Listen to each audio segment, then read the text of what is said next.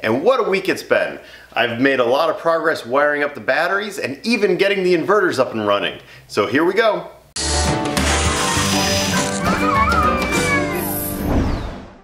I have been sick with the cold this past week, so I didn't do much filming for you, but I did take lots of photos.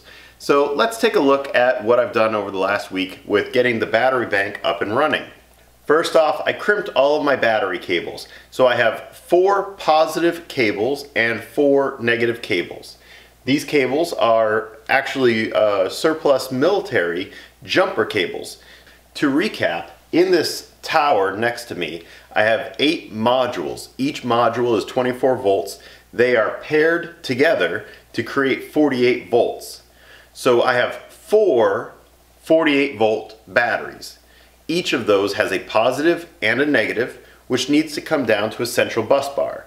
Now I made sure that they were all the same length, and I did that because I wanted the battery bank that was right here in the middle of the rack to be used equally as the battery that's at the top of the rack or at the very bottom of the rack. Now when I attached the negative cable, nothing special to it. I attached it directly to the negative post. But when I attached the positive cable, I wanted to fuse that right at the battery terminal. Here's the fuses that I used.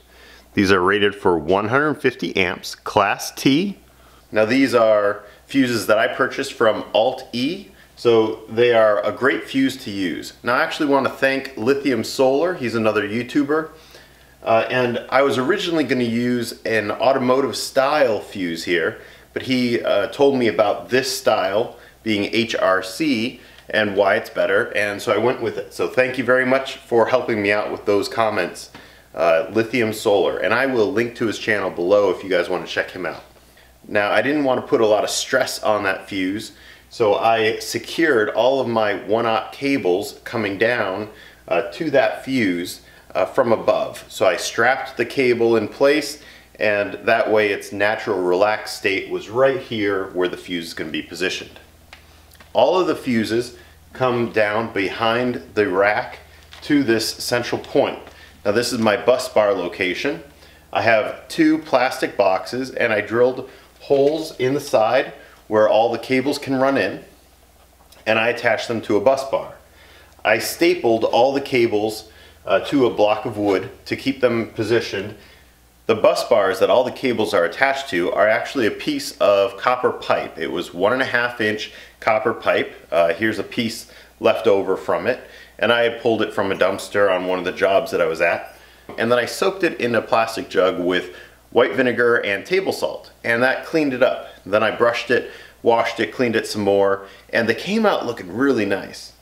I then flattened it and drilled my holes. Now it is a little bit on the thin side, so I did order a thicker piece of copper, but it's going to take a while to come in.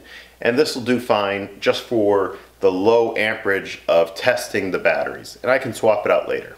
After the bus bar, I added a 100 amp shunt with a little watt meter. Now this is temporary, and this is just for the purpose of doing some discharge testing on the battery. I have some cables going to the inverter. Now they are not staying this way.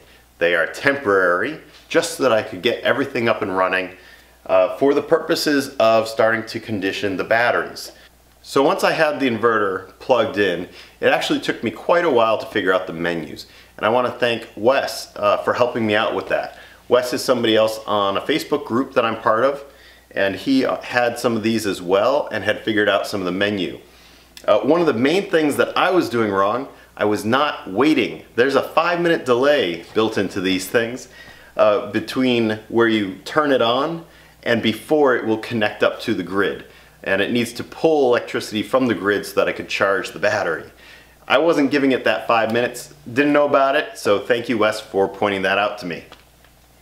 Now the inverters charged the batteries up to 56 volts. Currently, I have it connected to a space heater right here, and this is my load, and I am slowly discharging the pack. This is at 15 amps on the battery side. It's pulling 800 watts on the battery side to do this space heater on low. So I'm very slowly discharging the pack. Now let's talk a little bit about the conditioning process of these batteries. They sat over a year in a warehouse before I got them. And I don't know what kind of condition they're in. How good or how bad are they? So I want to be very gentle as I start the charging and discharging process. Now what I mean by that is very low amps. So what do I have? Well, they're in a conditioned garage, so they're at a steady temperature. I'm not overheating them or trying to work them while they're cold. The very first thing I did was charge them. I charged them at 10 amps. I have 6 total batteries connected. I have the 4 of mine, and I have 2 batteries that are actually my buddies, but I'm conditioning all of them together. So when I was charging them at a 10 amp rate, that was about 1.5 amps each, 1.67 amps per 48 volt battery. So that is a very low rate. So I let it go that way for over a day. At that point, it was pretty steady and balancing out at 56 volts. I then switched to the discharge. Now, as soon as I put the discharge on it, the voltage dropped. So we probably weren't really at 100% full yet. So we're pulling about 800 watts, which was roughly 15 amps from the battery, which means that's about 2.5 amps per 48 volt pack. Again, because I have 6 packs total combined right now. So that is a very low rate. It's probably going to take 2 days to do the discharge. Currently, as I'm filming this, I turned off the space heater just for sound, but we have discharged so far 19.2 kilowatt hours from the pack. Now I will stop the discharge when we have a pack voltage of roughly 48 volts. At that point, we'll switch back over to charging it. On my second charge, I'm probably going to charge it at a little bit higher amp rating. So I might charge the total pack at 15 amps, which would be 2.5 amps per battery charge. And I'll go back up to 56 volts and then put the discharge load on it again. I'm going to do this several times. So my conditioning process is probably going to take 2 or 3 weeks to fully condition the packs to the point where I'm happy, and will then put them into full service. But until then, I'm not going to pull big monster amps out of these guys. I want to make sure that I wake them up very gently. If you guys know if this makes sense, let me know in the comments below. Now, lithium iron phosphate has a very flat curve. My intention is to use these roughly around 20% state of charge to about a 95% state of charge. I think that will roughly translate into 48 volts up to 56 volts for the pack. Remember, these are 16 cells in series, or 16S. So please let me know in the comments below if you think those voltage numbers correctly translate into roughly a 20% state of charge to a 95% state of charge.